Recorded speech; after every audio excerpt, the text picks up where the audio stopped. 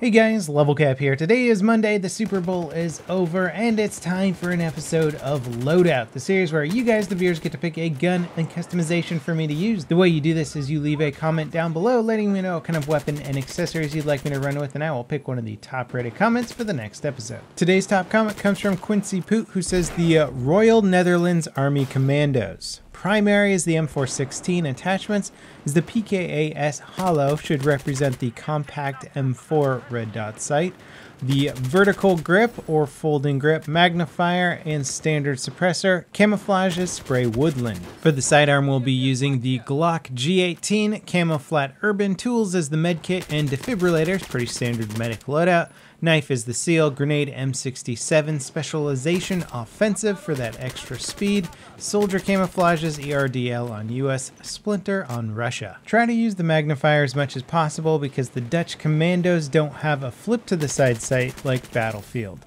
This kit is based on stealth and silent takedowns. Try to flank around the enemy and take them down from behind. I recommend to play with this kit on conquest or large woodland areas like Caspian border. Stay commando and good luck. Now, I'm not really sure what kind of magnifier optics commandos would have that don't flip to the side. In fact, I'm not even sure if any exist, and something tells me that if they can afford the HK416, one of the more pricey assault rifles in the world, then they can certainly afford a relatively inexpensive flip-up sight. That being said, I did try and use the flip-up sight a little bit. The 2x magnifier I feel is relatively worthless with this weapon just because the recoil gets too intense for the most part. I won't say too intense, but it's just not really that worth it for tracking targets. The bullets move slowly. This weapon is really mostly going to be effective at close quarters, and at further ranges I found it just kind of gave me tunnel vision a little too much and got me killed more often than I was hoping to.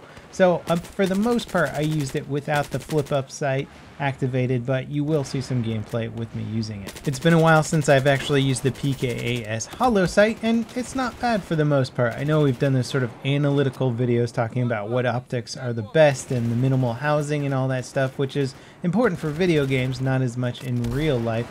And the PKAS certainly didn't win any awards, but it's still a very, very usable sight, and I think it looks kind of cool. Chances are you would never actually see this Russian-made optic on an HK416 in real life. Maybe somewhere someone has this set up, but I highly doubt it. And as was mentioned, this is actually taking the place of the Aimpoint Comp M4, which is a very cool and highly popular military optic.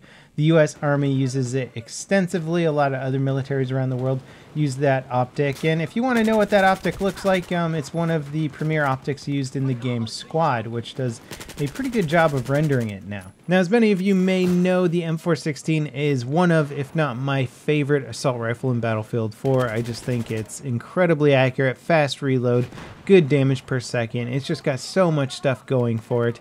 And when you attach a suppressor and a vertical grip to this weapon, it does two things. One, the suppressor keeps you off the minimap, and it lowers your muzzle velocity incredibly. It also makes your gun sound quieter too, which I have to say probably in Battlefield doesn't make that big of a difference in general, just because there's so many noises all the time. The actual sound of your firearm isn't as important, especially when playing clustered game modes, but staying off that mini-map is incredibly important. So it's interesting, and it's very good for team deathmatch oriented game modes where you can lone wolf it a little bit more. The suppressor is far less useful when playing with a squad and close by to teammates that are not using suppressed weapons. If you can get your whole squad to use suppressed weapons, then that's pretty cool, and that's kind of badass too. Now, because of the incredibly slow muzzle velocity with the suppressor, you're not really going to want to use this as much for extremely long-range engagements. I mean, you can still do it with stationary targets if you compensate for bullet drop.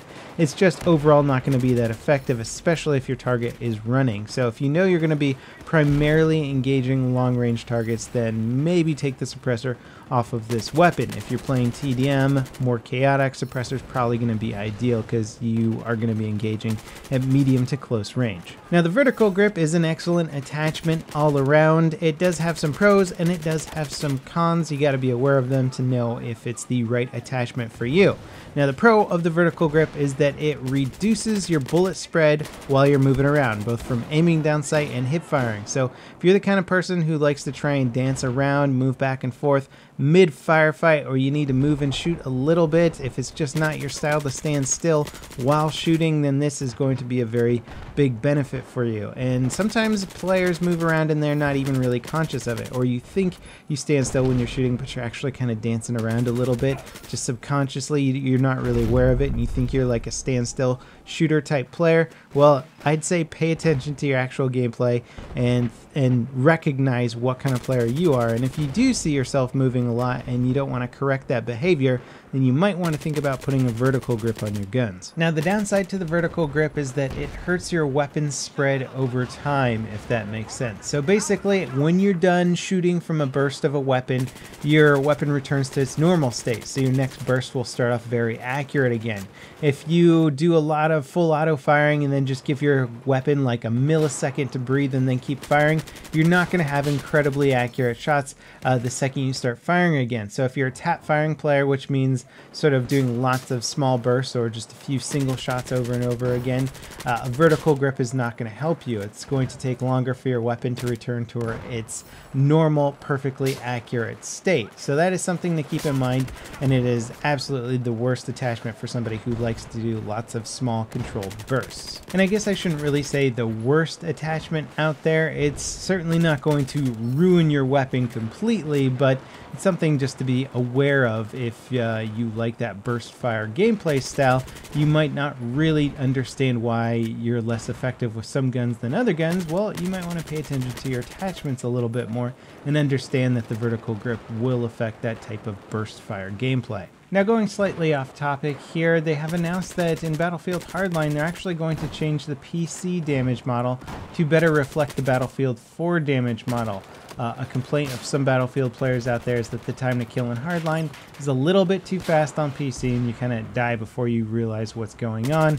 And the PC version of Hardline versus Battlefield 4 is basically about 1 extra shot to kill. That's pretty much what it comes down to. It's not that as a universal rule, but for the most part, Hardline has a pretty ruthless time to kill. I don't mind it as much, but depending on the clustering or the density of any given game mode, having a very fast time to kill can be a little bit rough for some people to get their heads around. Whether or not this will revive the PC Hardline gaming community is another thing. I mean, I don't mean to be a pessimist, but I just don't see anything at this point really bringing the PC Hardline community back. Now, back to this actual loadout. I have to say it's pretty effective overall, just not with the flip-up sight on there.